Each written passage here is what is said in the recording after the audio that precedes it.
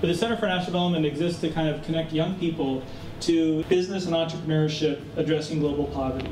People are thinking differently about how global poverty can be addressed. And through that, we want to connect our students and young people, even our alums, to organizations and people that are thinking this way and are doing good things. The university is blessed to be able to have a place like the CID where the tough, difficult questions can be asked in a safe environment among faculty and staff who can not give the answer, but help guide the process toward the answers that must yet be developed. I kind of had a dream of opening up my own restaurant, being entrepreneurial and doing my own thing. And then moving forward, I realized, well, but God's also placed in me this desire to work with global poverty. So where does business and global poverty, where do they intersect?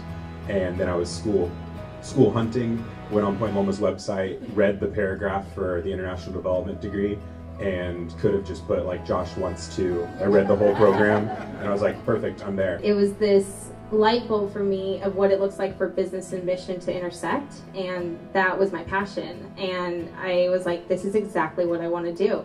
Ever since I was little, I just had this tug on my heart to want to help those in need, and I grew up doing all the things that you do in church that, as I have studied now, aren't necessarily always the most effective ways. Coming to Point Loma and hearing about the international development major and how great the program was, it was just amazing. And so my passion grew more and more. I wanted to find that intersection of entrepreneurship and business and how that can solve poverty. And then this is where I ended up being. We just get to chat about global stuff that not everyone's talking about, and that conversation needs to continue. And if we don't talk about it, then that conversation is not going to continue for generations below. Point Loma and the CID have made just an incredible impact on my life, and in terms of what I want to do and the way that I see the world and the way that I see God working in the world, and I want to pass that on to anyone that comes below. This is at the heart of our mission.